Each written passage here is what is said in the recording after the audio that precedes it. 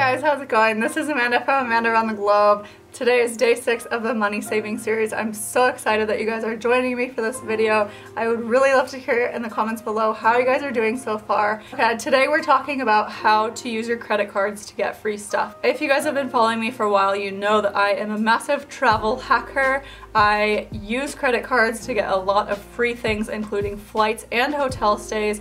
There are so many other things that you can do with credit cards aside from that, but because I travel full time, I use my credit cards basically just for travel related things. You can also use your credit cards to get discounts on things. You can get gift cards to your favorite stores like Amazon or Sephora. You guys can get cash back from your credit cards. There's so many things that credit cards can give you. If you use them responsibly, it will really pay off for you. I first want to address in this video, if you guys have a history of debt, or if you don't feel financially responsible to be able to pay off your credit card every month, then I would not use this tactic. If you guys currently have credit card debt, I would not use this tactic.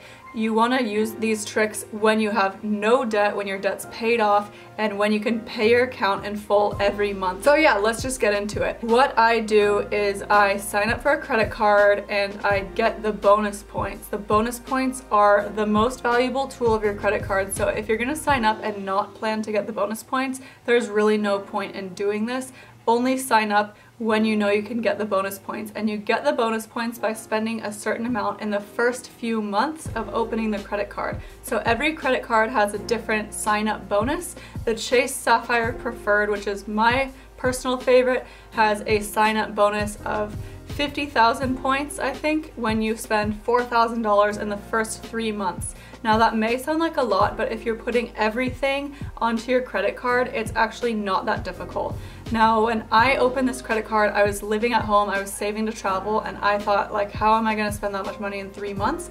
But I actually ended up putting a lot of things that I needed to buy for travel onto that card that I was already planning on buying. So make sure the things that you're doing are things that you're already planning on buying. So I bought my laptop and my camera, which added up to almost $4,000 right there, and then I also paid for every everyday item on there. My parents knew what I was doing, and they also allowed me to put some of their expenses onto my credit card. I prepaid my car insurance. Like, I did everything I could to spend money only on things that I was already planning on buying, but also things that would get me to the sign-up bonus. And I got the sign-up bonus of 50,000 points, actually gave me enough miles to fly round trip from San Francisco to Copenhagen, and also 2 one-way tickets from San Francisco to Nicaragua for me and my sister. So it's really worth it to use travel hacking. Basically, I did nothing other than go through one extra step with my finances, like put everything on my credit card and then automatically pay off my credit card every month. I even had automatic payments set up, and I still do, so that my credit card just gets paid in full every month. I don't even have to think about it. As long as I know that I'm not paying more than I can afford, then I have absolutely no worries about it. Like, it's so easy, and I'm just getting points all the time. Another way that you can get points is by referring people. So heads up, the link in my description box is an affiliate link, so I actually get some points when you guys sign up through that link. It's really helpful to me. If you guys are planning on getting that card, it's like really a good way to support me if you feel like doing that. If you don't want to do that, that's fine too. If you guys get this card, you can also give your friends your link and get them to sign up through that, and then you can get some bonus points for that. They do have a cap on it, and they only give you a certain amount per year, but it's still like they'll give you a decent amount per year. I think they cap you off at 50,000 points per year, which is still enough. So another way to get a lot of points is by buying things that you would already buy.